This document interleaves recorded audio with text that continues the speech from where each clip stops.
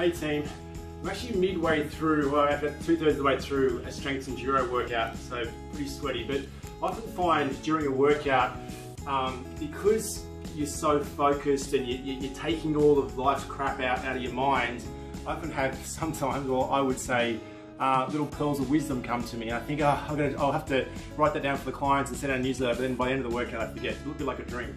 Anyway, the pearl of wisdom I had now, and I'm going to say it before I forget, is this year, as we know, and I'm not going to bear on it, but 2020 has been tough for a lot of us, and it's been a unique year.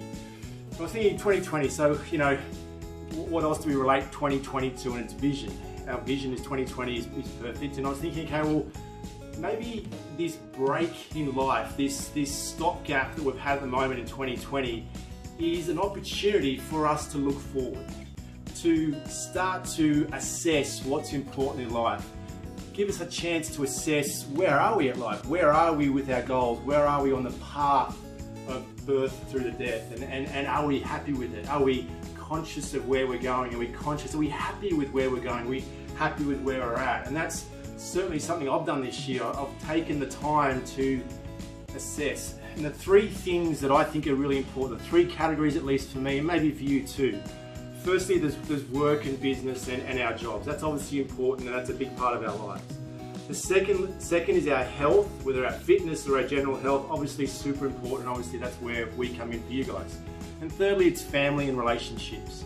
And so what I think is really important is to assess each of those three aspects, because I don't think focusing on one and neglecting the other two is going to lead to a happy life. I think we can all probably agree with that. But are we giving each of those enough emphasis in life? Are we assessing where we're at? Are we happy with how we're performing in each of those aspects of our life?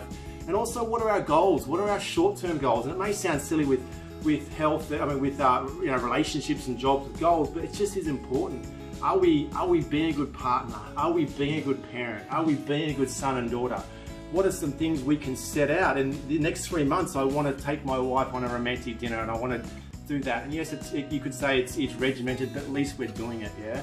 Are we calling our parents every week? All those little things. Are we taking our kids down the park to have a frisbee or a game of tennis?